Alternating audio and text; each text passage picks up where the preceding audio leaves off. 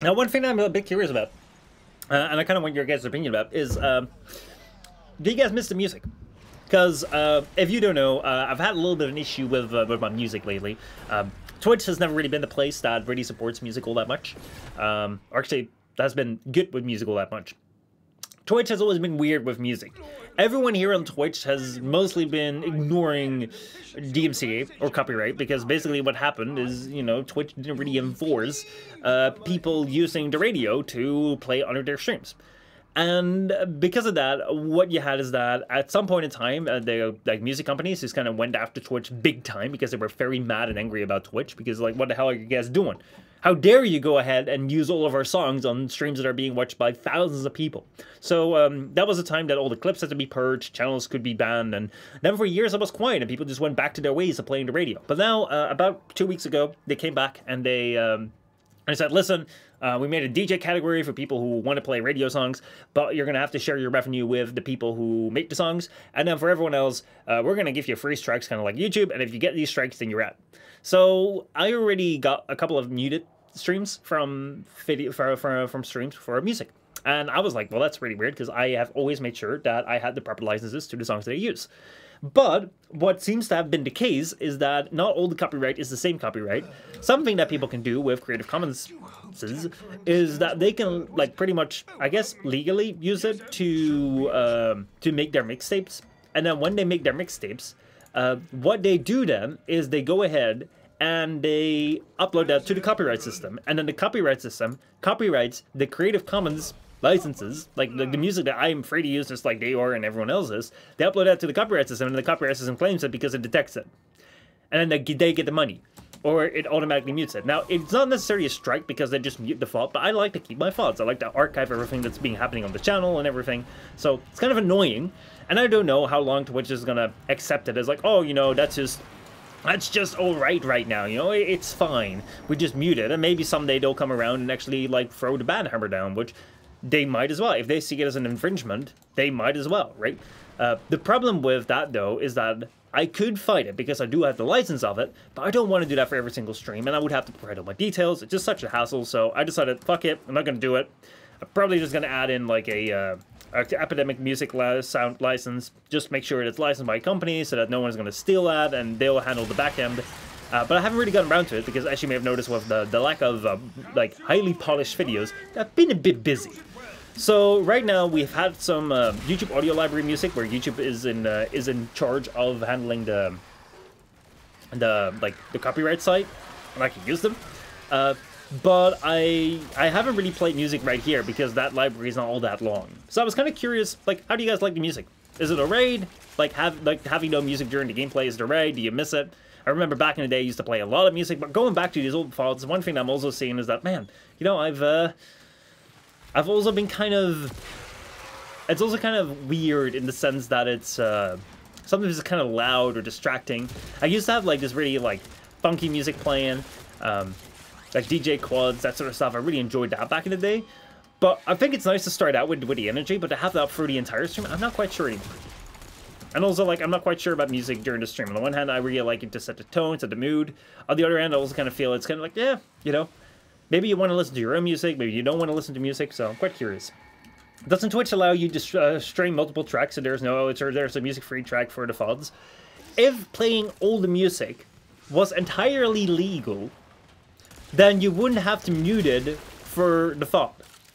If it wasn't legal, then you wouldn't also be able to play it live. I believe that one of the reasons that this solution works is that Twitch so far has kind of flown under the radar of the music companies because it wasn't that big compared to YouTube.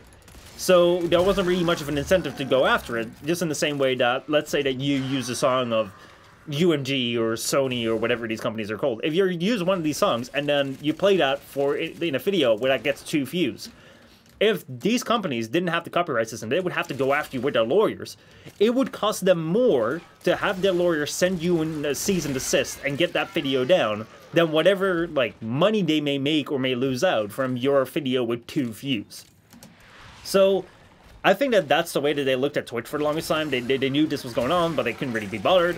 And then when Twitch got bigger enough and bigger that we had like Ninja go with important people, and they you know, it got some reputation, then they tried to come after it. But one thing that they may have discovered is that monitoring live streams is probably really freaking hard. And monitoring videos is probably a little bit easier because you don't have to do that in real time. So I think that what we're seeing now, like that fault track, is, I believe, this is pure speculation, but I believe that that is mostly part of Twitch's way of saying, like, hey, we can't monitor your live streams, so, you know, you can do that on your live streams, you can get away with it, which is literally what people have been doing ever since that fault track was introduced. But we can search it on your videos, and if it's on your videos, we can strike you. So that's kind of the deal that they struck with music companies. Like, hey, we're going to search all the videos that we can. We're going to try our very best to search everything on our platform. But the only thing that they could search were the videos. So that was the loop around. And I never wanted to use a loop around because it will come back to bite you. It will 100% come back to bite you, because ever since 2017, when I discovered that there is such a thing as copyrighted music, which you can't use in your content, I've always been like, I don't want to get, like, my content be struck down, because you see with many big channels, big YouTubers, who get all of their content in one of, like, old, like, backlog be struck down, or you saw it with Twitch, like, when all of a sudden people were like, oh no, I have to delete all my clips, I have to delete all my videos, I have to delete everything, there's nothing left of my channel now. And yeah, I'm kind of like, well, you should have known that. Especially if you're partnered and you're making money of this. You should have known that the way you're making money is through literally using other people's works. It's like, you're in the content business, you should kind of know how this stuff works. Like, it's your job. So yeah, that's how I feel about it. Sino says, so Joey uses his own music that can't be claimed, which I personally find extremely limiting. Nassif uses an acceptor tab to listen to music. Personally, I feel VODs are kind of pointless. Very few people look at them. I somewhat agree and somewhat disagree. Like, on Twitch, when you look at numbers, yes, I fully agree that VODs are completely useless, because what you're seeing is that no one really watches videos on Twitch. I've uploaded my entire video catalog, every single video and stream that I've ever made that I have saved is here on Twitch. You can find them right here on the channel. If you go to videos, you can find every single one of my videos I've made on all the channels. You can find them right here. However, no one watches them. Literally no one watches them. But I still do it because I think it's important that it's on every single platform that you may want to look at it.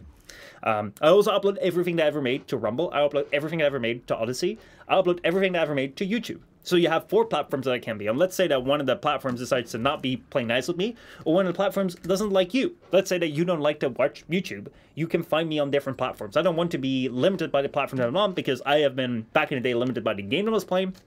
Warframe right here. And I don't want that to happen again. I don't want me to be stuck to one single place that I'm in. So that's basically the way that I look at things. So I still upload Twitch, but I also see that no one is watching them.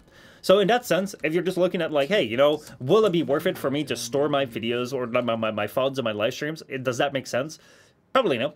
Probably no, not here on Twitch if you're just looking at the people watch them. What I do know is if you go to YouTube, it does make a lot of sense. Like, if I go to twitch.tv/Michel Postma/videos, let's say that I go here, and I mute this right here because I'm streaming at this point in time.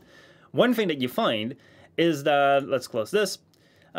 This right here, like as I said, all my videos, if you just go to Fuel, every single one of the videos are out here. Bada bing, bada boom. You can watch them if you like them. Everything is out here. The entire archive is here. It goes all the way back down. Like, I have more content here on Twitch than I believe anyone else has. Unless someone else does it, because all my full streams are on here. But if you go up here and you go to my past broadcast, what you see is, like, I got 43 views on the Wukong thing. Or I got 25 views on here, or 41 views on this thing right here. So basically, what you see is that on an average stream, I get people watching concurrently, which right now are about 6 people who are watching concurrently here on Twitch. But in total, there's about like 40 people, maybe like 76. Let's say there's about 50 people that watch the streams like by themselves as they're playing. But one thing that I found is if I go here, this right here was at the very start when I was starting out. We're just archiving them just for fun. You see that they're getting watched, 22 times, 10 times. That's like half of what's already been watched. But if you go to some of the more popular ones, this right here was watched by 10 times more people. Like, actually 11 times more people. 550 people decided to watch this stream in its entirety, or in some form of its entirety, again after I posted it. 500 views, 300 views, 250 views, 250 views. And then if you go to right here, if you go to Postma 1, if you go to my live section right here, this right here, as you can see, like, people are watching right here. But what you see as well is, hey, you know, like, more people have decided to go watch this video later on. Like, this right here had somewhat like 26 views or something like that when I was done with it. But now that number is climbing. And you see that with other streams as well. This one right here, Age of Empires streams always do quite well. You see it with Half-Life streams, here Age of Empires as well, also 500 views. So what I found is that if I go ahead and publish these VODs somewhere else as well, or if I just have them as a backlog, it's not necessarily going to be a great few money-making thing, but at the same time, it does attract new people. It does actually go out there, especially on YouTube. It is great to actually put you in the algorithm and, you know, get your video out. So I don't think that if you want to grow your channel, you should just post your videos. I don't think posting your entire VODs, I don't think it's going to get you anywhere. For me, I don't do this to get big. Literally, the entire point of this is just so that I have my streams backed up, because I've had so many streams on here, on this Twitch channel right here, which I've never saved, and I think that's such a shame, because I actually do have a video coming up on the like a clip coming up right here on this channel right now. Michel Postma stream, so that will come out like tomorrow. Or actually today at 6 o'clock, there will be a clip coming up about where I talk, yesterday I talked a little bit about why I'm turning things into clips, and it shows some clips of the previous streams that I didn't really save all that much. But it shows how much things have changed. Like, I've gone through various different points in my career, where during that point in my career, I would go ahead and have a different scene behind me. I would stream different things. I would talk about different things. There would different things on the sidecast. There would be different people watching. And it's so fun to see and to go back to. So personally, number one reason why I save them is because I like to save them. But number two is saving these VODs. On Twitch, it doesn't do you anything. But on YouTube, it might. And then, you know, you could also go to other platforms like Rumble. Though I don't necessarily believe all that much in Rumble. Because, for instance, let me go to Michel Postma. If you're going to search me up here, Michel Postma streams right here. Has about 44 followers. 46 followers right here on Rumble, as compared to here, I have 54. This channel right here on Rumble is about as big as it is on YouTube, which is wild. And if you look at these views right here, you got 21 views, 20 views, 42 views. Like, this right here's got way more views than than my Twitch one did. Yeah, I got 10, 34. Can I sort by most popular videos right here, please? Filters. Let's see, views count. What's the most popular one right here? I mean, about 42, 72, you know, like, hey, look at that, you know, this is doing quite well. But the thing with Rumble is, like, I don't really know how many people actively use it, because if I go right here, some of these will have comments, like one comment. Oh, I can't see the comment, but all the comments that I really get on Rumble are people trying to say, like, hey, do you want to be promoted? Do you want to be promoted? So I don't know, I feel like a lot of this traffic is just bot traffic, but I'll throw it out here anyway, because, you know, I do have some uncles who really like to watch Rumble and they don't really like to watch anything else. I know some other people aren't into YouTube. So hey, you know, if there's some people that I can reach, that's fine. But yeah, anyway, that's why I'm storing VODs. That's why I'm storing everything. Number one, because I like to do it. Number two, because I think that even numbers wise on Twitch, it doesn't make sense. On YouTube, it can help you somewhat, but I don't think it will be the key to help you grow. For that, I do think that, you know, make videos of them, make clips of them. There's also a little plug for my clips channel. Go watch the clips. Also go and support this video right here. People don't like that I shit on Warframe. People don't like that I mock Warframe. Why you don't like me?